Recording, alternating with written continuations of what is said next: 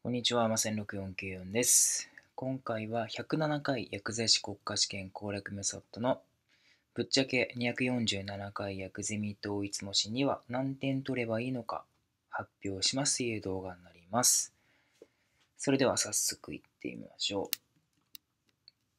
う。247回薬ゼミ統一模試2の目標点数ですね。まず発表していきたいかなと思います。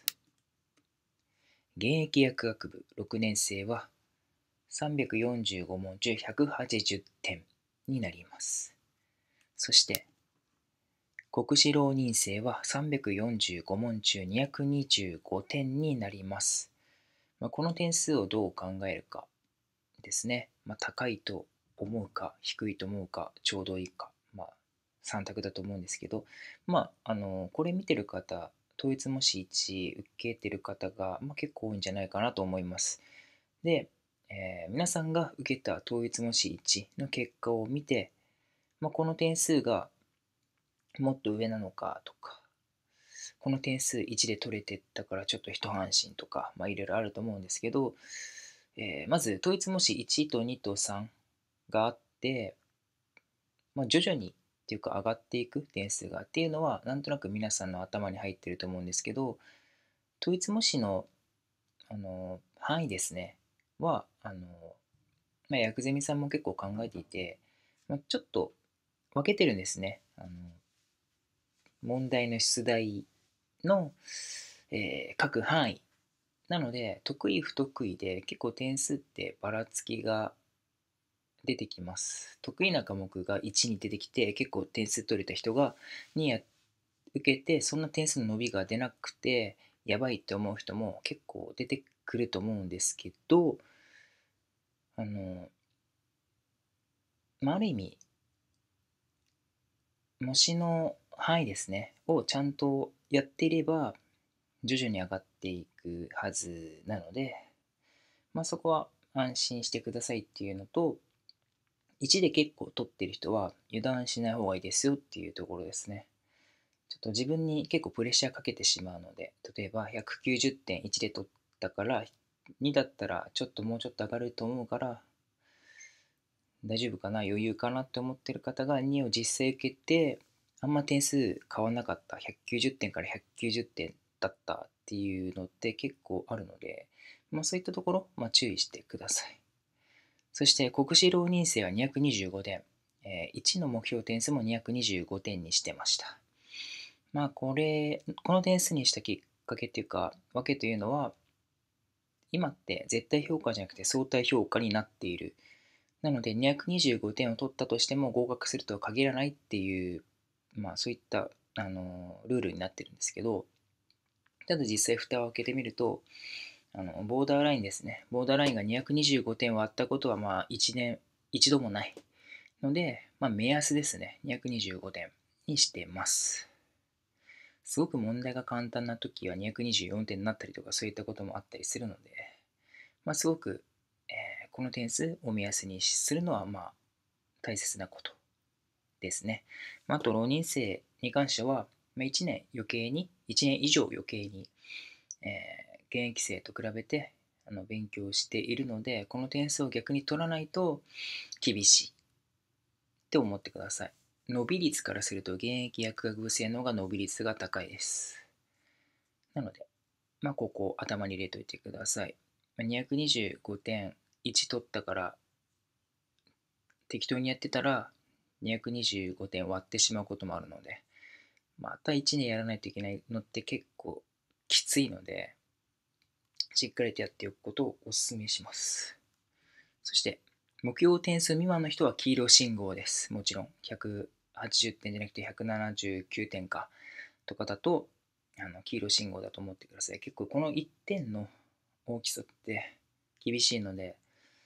国家試験で1点足りなくて不合格っていうのは、毎年あるので、そこで泣くんであれば、ここで踏ん張って1点で笑うように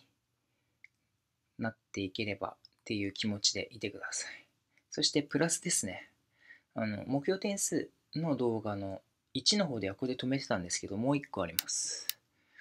さらに基礎科目が3項目ともに5割以上得点できていない人は年内までに知識理解力をつけること、ここすごく重要になっています。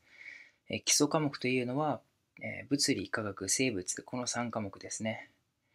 基本的に、皆さん苦手な方が多いと思います。得点比率にしても25問ですね、1科目。計75問なんですけど、他の主要科目、薬理、薬剤、衛生、治療は1科目50点なので、それと考えると2分の1しかないのでコスパ悪いんですが、物価制で5割未満の得点数だと結構厳しいんですね。ある意味結びつきもあるので他の科目ともそこ理解できていないと他の科目でうまく点数に噛み合わないこともあるので、さらに、必須問題とかは確実に取っておきたい問題、結構知っていれば解ける問題が多いので、物価制に関しては。なのでそこでちゃんと点数を取っておかないといけないっていうところですね。あと時間的です。年内に仕上げておけば国試の2月の4週目ですね、そこまでの間に基礎科目そこまで時間を取ってられなくなってくるので、最終的に。なので、年内に固めておけば知識を少し安心を持って勉強スケジュールを少なくして他の科目に割り振ることができるので、そこですね。そこで自分の首を絞めないように年内までに5割以上の知識理解力を高めていってください。6割以上とかそういったハードルを上げることはないので、5割以上ですね、ここだけ押さえておいてください。5割しか取れないからもっとやらないとなっていうプレッシャーよりも5割取れてるからまず一安心っていう、そういった心の持ちようの方が、すごく精神安定剤になるので、そこをうまく利用していってください。そんなところでございましょうか。この点数を目安に頑張ってみてください。統一模試には11月ですね。早めに1が終わってケツに火がついた方もいらっしゃると思うので、早めにこの動画を上げてみたいと思いました。はい。ということで、ちょっと待ってね。今回は107回薬剤師国家試験攻略メソッドのぶっちゃけ247回薬ゼミ統一模試には何点取ればいいのか発表しますという動画でした。それでは。ご視聴ありがとうございます。薬剤師国家試験攻略メソッドは無償で運営させていただいています。そのため皆様のご協力が必要になってきます。masa46494 の YouTube チャンネル登録、Twitter フォローをよろしくお願いいたします。それではまたお会いいたしましょう。